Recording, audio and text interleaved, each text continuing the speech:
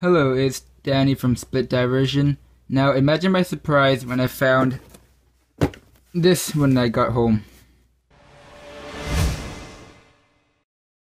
Okay, so if you aren't already aware, this is a GTX 780 and it's one of the higher end video cards from Nvidia. Right now I have the EVGA version of the reference model. So I'm going to unbox it for you guys right here.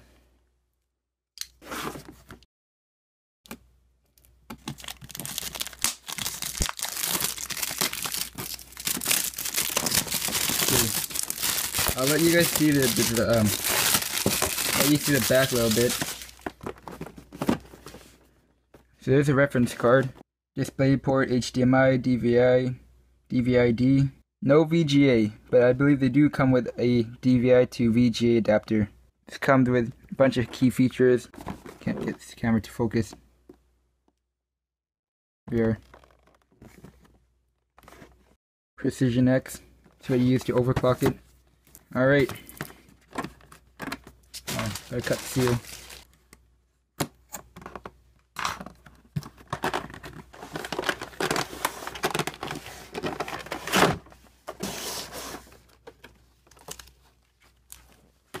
Okay, I believe this is a poster.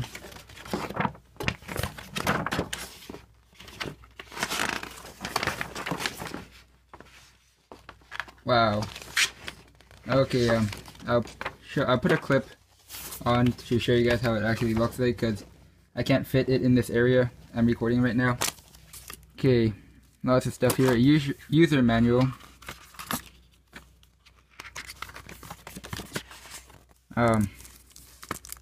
This driver's disc. Okay, I guess this is a driver's disc. There's a little sticker you can put on your computer. This one's actually made of metal. That's a pretty nice touch. The driver's disc, I don't really know of any use for that because you can just find the drivers on the website. I guess for those who don't really have internet connection at the moment. And here's some stickers. So right here, yes, okay, so this is a DVI to VGA adapter. For those who still use VGA monitors, I'd probably recommend upgrading to a DVI monitor, or even HDMI works really well. Just some stuff for your power supply. And this is the video card. As you can see, it is huge. Maybe just pop it open here. Alright, here it is. Okay, so this is made of aluminum. There's a fan and a huge heatsink. Heatsink's actually covered in glass. Here's the back plate of it. Sticker right here. So I'm going to install it into my computer now. Okay, so to install the card, the first thing you're going to want to do is switch off your power supply. And now you can proceed to just unplug everything in here. So I'm going to start off with this. I'm going to hopefully do a gaming setup video sometime in the future. If I find the time to clean up the house a little bit, because it's a very messy place and I don't want to make a video about a messy place. I'll put up a sneak peek picture on the screen right now. You can see that. Okay, so here's my computer. As you can see, I didn't actually build it. It was pre-built by Dell, but I have already customized a few parts. If you could, I'd really recommend just building a computer. Okay, so you're going to want to start by turning the case around. Usually, cases would have a screw on the side panel right here. About here. But I lost mine. No, I'm just kidding, I didn't actually lose it. But that's my excuse for not using one, because it doesn't make much of a difference if you don't have any screw in there. Basically, you just pop off the plate. Here we are. So the plate comes off. I would probably recommend turning the case over like this, just so then you have a good view of it. And wow, that's a lot of dust. This is my current GPU. It's the 550 Ti. Cable management in here also isn't the greatest, but what you're going to want to do is going to want to take your current GPU out first by unplugging it. There might be one or two cables that you have to unplug. In this case, I only have one from the power supply. So what you do now is you have to unscrew the bolt here, the screw here to the side. You can see that. Okay, it should also be noted that not every chassis has an option to unscrew like this. Some probably have alternate ways to secure the GPU, but in my case it's just a screw. That comes off. You wouldn't want to lose this because it's really important for securing the graphics card. And this side plate just pops off. Okay, that leaves the graphics card exposed. At this point you can just pull it out. Oh, okay, my bad. There's on my board at least, there's a little thing you have to press on the side here. And here is my old GPU. The GTX 780. Now, if you want to compare the size of it, this card is humongous. Yeah, at first I was actually afraid that this card might not fit in the computer, but I've determined that it would probably fit. Okay, I cleaned up my cables a little bit.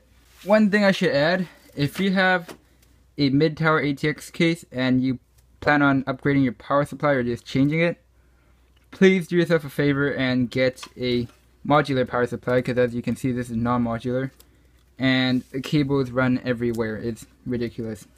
But I managed to pull out the two PCI Express kind of pin connectors. So you want to get those out first, just in case you get trapped somewhere around the card. Leave a large area exposed for your card, because, or at least for the 780, it's a huge card. It takes a little bit of patience, but once it's in there, into position and you press down. There you go.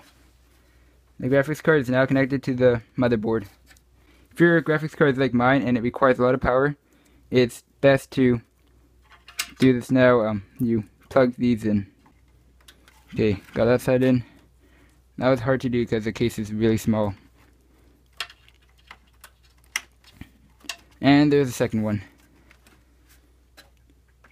So unfortunately my case doesn't have very great air ventilation. I do plan on upgrading my chassis sometime later, but for now I guess I wouldn't really overclock the card since my power supply isn't that much anyways. It's 650 watts.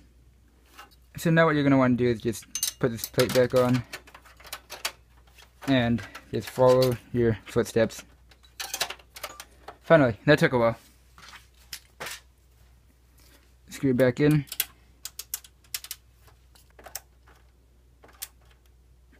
There you go. And you could clean up your cable management a little bit here and do any other upgrades if you need. But we're practically done. So you can put your panel back on, secure it, and the next part is to install drivers. But since I previously had the 550, I won't need to install any more drivers because, well, they run off the same drivers.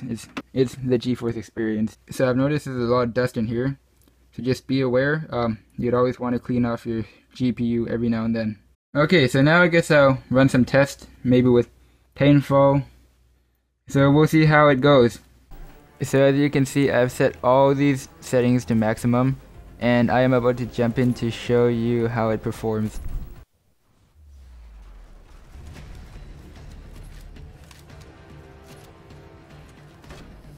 Okay, so right now we are in a game of attribution.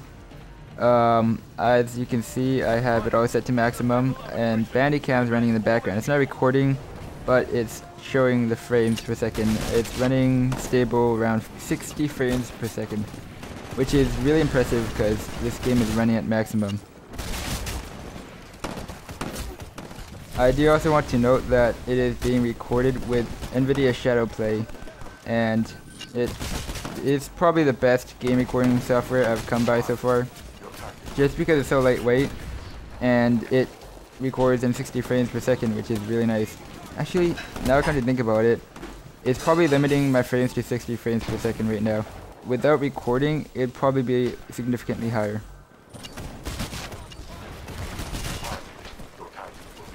but as you can see, under stressful situations, the 780 handled it very well.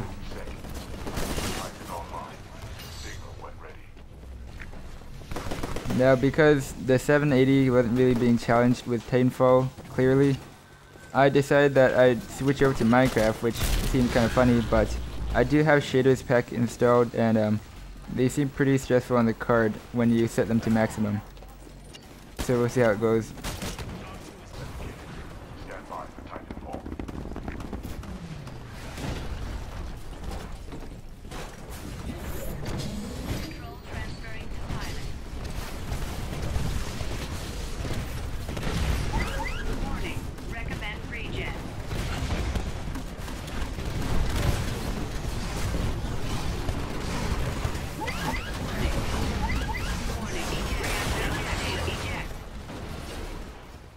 As you can see on Minecraft, the 780 is handling the graphics really well. Right now you're seeing Sildur's shaders pack, which is less, I guess, it's less stressful on the card than Sonic Ethers, but I will be showing Sonic Ethers right about now as well. Both actually look really nice. I have it set to maximum rendering and maximum shadow processing, so it all looks really smooth, and it's actually playable at around 19 to 25 frames per second for both of them. I'd probably recommend keeping them at default settings though, since it runs really smoothly at around 70 frames per second. So that's it for this really long video. If you enjoyed the video, please hit the like button because that helps me tremendously. And besides that, thanks for watching.